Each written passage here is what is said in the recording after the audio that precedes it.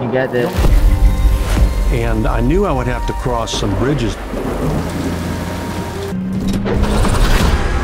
It's like going on a tunnel, because you have this big metal superstructure above you on both sides of you.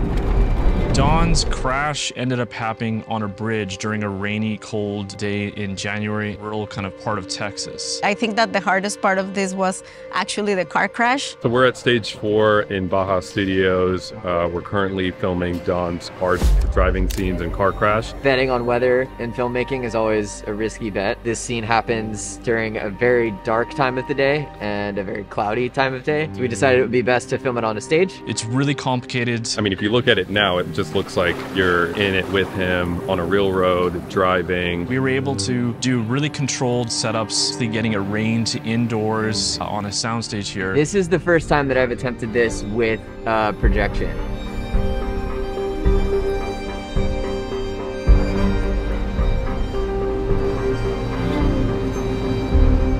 Yeah, this shot. Yeah, this is what we were kind of referencing, but here we're gonna run into the issue of seeing behind, right? So, like when we set up for behind and we're trying to get the light. Yeah. I think we could move this POV here. Yeah. We can get this. What we could do instead, though, like from the hood, we can. Yeah. That's like we can just transition that to being like with the headlights on, not worried about this so much, and we're just looking at like this being the background. Yeah. And like.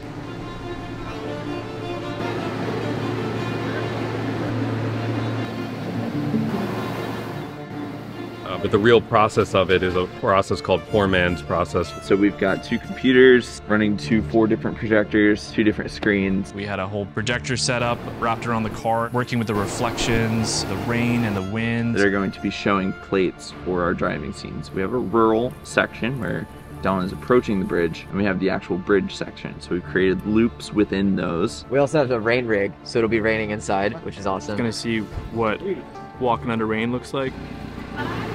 But also we're gonna be shooting a car, so. If everything goes well, it'll look like we're driving in the rain. And so when the time comes, it's gonna be raining, misty. They're throwing rain at the car 24/7.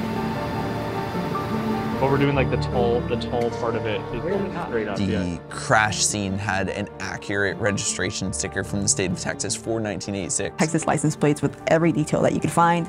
The years, you know, it was the 80s, it was perfect. That had not expired yet in January and had it for May. The only request that we were actually given was to have the speeding ticket, I believe it was. And we had to make sure, you know, all the sites were correct, that what was in it was written correctly. It looked used, it looked like it was there for a while. We had to make sure that, you know, it's someone who kind of just left it in their car and, you know, forgot about it. The amount of detail that no one will ever see, but was there, I think is what let people get so into the roles that they were playing. We brought a full-size semi-truck onto set to film the semi-driving shots.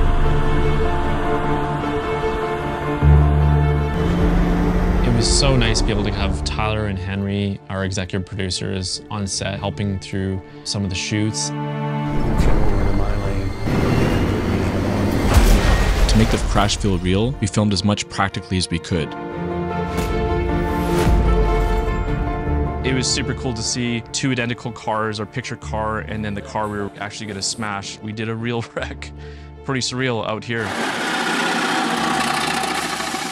For safety reasons, they had to cut out the engine of the car before we could actually wreck it. I think it is either useful or at risk of being destroyed. Yes.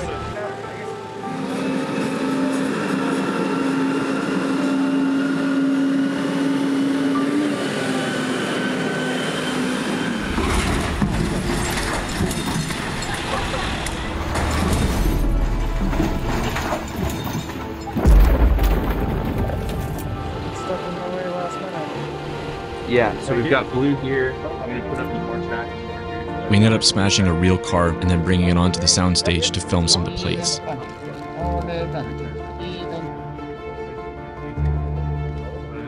So we were only 4 vehicles on the bridge at that point. It all started coming together like literally at the last minute, and I think we were able to pull it off.